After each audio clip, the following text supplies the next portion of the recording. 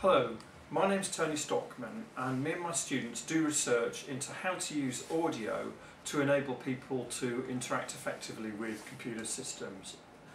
Why audio, you might ask? Well, so much information these days is represented visually, and there's often situations where people can suffer from visual overload, or they're not really able to use that information effectively when it's presented in a visual form.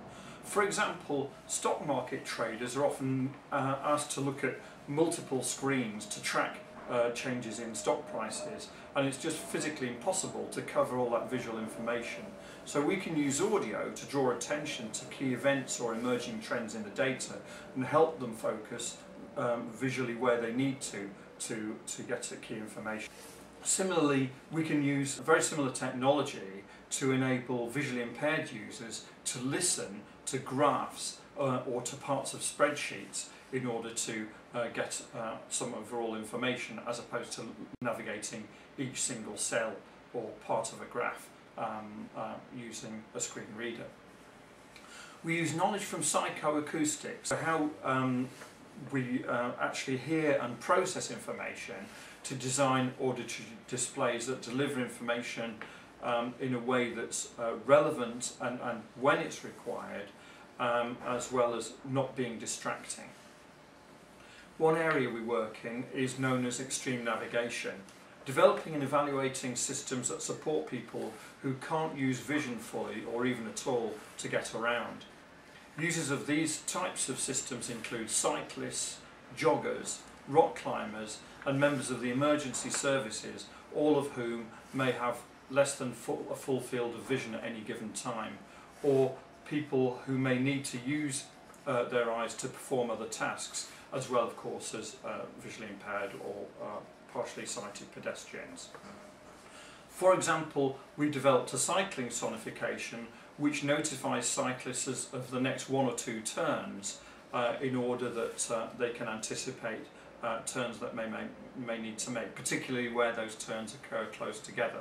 So we use a reference tone and identify if they've got to turn to the right by playing a note higher than the reference tone, and how much higher determines the angle of the turn, tells them how sharp the bend is going to be. And similarly for a left turn, it's a note below that reference note.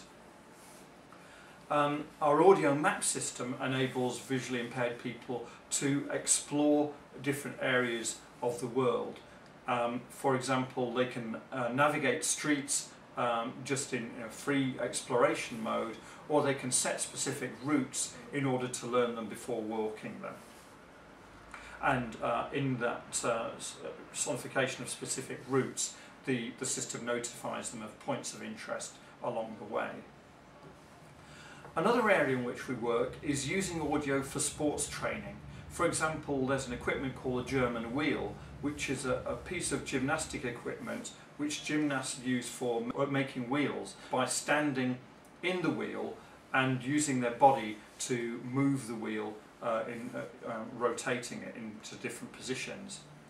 This involves highly dynamic movements which involve fast changes of visual perspective, which means that it's hard to use vision to make judgments about what position you're in at any one time. So, as well, of course, the timing of the movements is really critical, because you need to get the balance of your body weight dead right in order to perform the moves effectively.